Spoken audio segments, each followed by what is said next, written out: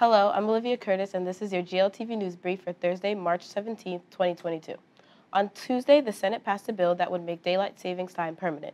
It's called the Sunshine Protection Act, and it still needs to be passed by the House and signed by President Joe Biden to actually become a law.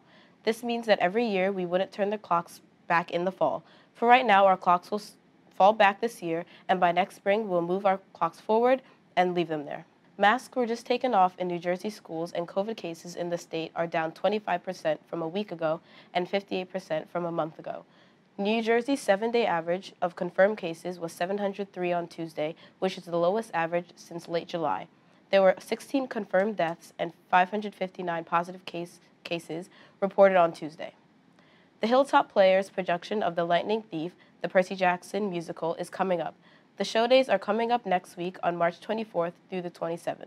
The Hilltop Players haven't performed a musical on stage since 2019. Sophomore Garrett Lynn is starring as the lead role, Percy Jackson. Purchase your tickets now online before they're gone. This week at GL is Class Clash. Every day has a different theme to wear to school, and each grade competes for points. There are also new games in the cafeteria to play each day. Monday was Mario Kart competition, Tuesday was musical chairs, and Wednesday was a donut eating contest. Spring sports have begun at GL. It's time for track and field, softball, baseball, and lacrosse. Scrimmages are around the corner, so good luck to all the athletes. April is Autism Awareness Month. Students from the Special Education and ABA elective are selling t-shirts to celebrate autism and neurodiversity. Each t-shirt costs $20 to $23, and the funds will be donated to Autism New Jersey, so email your orders by March 22nd.